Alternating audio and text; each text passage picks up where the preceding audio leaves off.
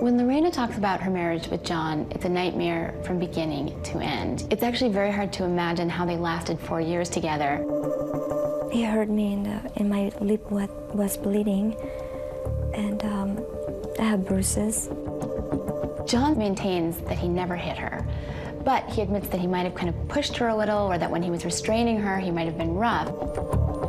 If we get in a fight and you jump on me and start hitting me and I try to subdue you, you're going to end up getting some type of injury, like a bruise or fat lip. What's your definition of spousal abuse? Well, it could be anything. It could be punching a hole in the wall, verbal abuse, calling somebody a slut or a whore or a tramp. Did you do any of those things? In moments of anger, did you push her, shove her? Yeah, we fought. But that's not spousal abuse? I think that's fighting with each other, But you said you were strong. You said you were abnormally strong. Well, of course I wouldn't hit her, because I would hurt her real bad. I tried to restrain. Did it leave marks when you restrained her? Of course. I mean, I may have marks on me, but I didn't flaunt him.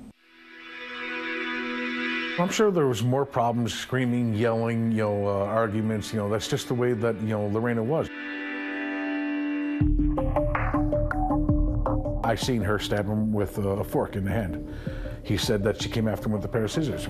If that happened then, I'm sure it happened before. The two call 911 on each other quite frequently. He calls it on her, she calls it on him. He said that the police would not listen to me because we're married. We'd responded to complaints of domestic violence at their residence about half a dozen times in the past few years. Only in one instance were charges brought. We arrested John and charged him with assault and battery, and he got a cross warrant against Lorena and had her charged with assault and battery. One of their charges was null prost and the other one dismissed. Actually, there was very little difference in what they said when you analyze it. They had a history of abusive conduct between each other. But Lorena gets into trouble kind of apart from John. There were a couple of incidents that were very important to John and placed a great deal of stress. Not just the altercations about fighting, but what they were fighting about. He found that she went and shoplifted. She stole a couple of dresses from Nordstrom. She was caught. She had to do community service. The more egregious offense was while working with Jana, she embezzled over $7,000, and John was furious about that. Lorena will say that she did these things because money was such an issue and John wasn't pulling his weight. Jana, her boss at the nail salon, figured out that money was missing and made her pay it back with interest, with a pretty high interest, as I remember. So I guess they worked it out between the two of them, but it's not as though Lorena had nothing but, this unblemished past. She abused Janet Basutti by stealing all that money. She didn't need to do that. Especially as somebody we were brought her in, gave her a job, fed her. And we were close friends of her. In the course of your marriage, did you become pregnant by John? Yes, I did. I was very excited because, I wanted to have a child. What did he say? Do you remember?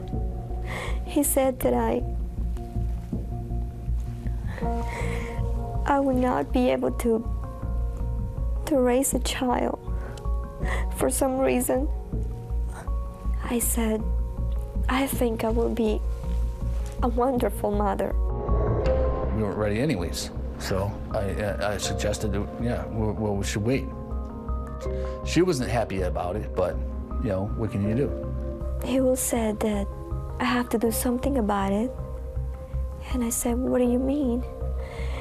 And he suggested some, the people, they have abortion, some in clinics and things like that. And I was just so sad. And I just couldn't believe what he was saying. Did you have the abortion for him? Yes. You felt you would lose him without it? I don't want to have a child without a father. What in the world? She's married. Why would she want an abortion? Catholic girl, good girl. She never recovered from the trauma of an abortion that she wasn't completely on board for. And she carried the terrible trauma for her, the guilt from her culture, from who she was as a person, of having an abortion, right up into the moment that she picked up that knife. How often did you say no to his sexual advances? Did he physically and sexually abuse you? It was frequently. It was every time he will hit me, he will just try to force me into the sex again. Did you equate this with rape, as you knew the word? Yes, in many occasions I said, I think you're raping me. This is not what you're supposed to do to me. The idea of marital rape just didn't connect. I mean, you said I do. Doesn't that mean you're gonna? In the days just before the attack, the cutting, she was falling apart in ways that she was sharing. She went to a neighbor. Just before this happened, I had talked to her, and she had said that, you know, what was happening to her. It was raping her, and as she said rape, I had some literature on that. Domestic violence, too. I gave her 2 articles of that. She was beginning at work to have problems. I mean, she's been doing nails for years. She does a beautiful job. About a couple weeks before this happened, I was getting complaints. I never had complaints before. She was shaking. I would wake up shaking and scared, and I would have nightmares. So I went to the doctors. They advised me to get a protective order. I went to get the protective order because I was scared, and I didn't want to be hurt by him again. The tensions are building and building and building in this marriage. I said, what you did to me was not fair. You hurt me. She was having a major depressive episode. She was having a breakdown. It had just gotten to be too much for her. He pushed me away and he said, leave me alone.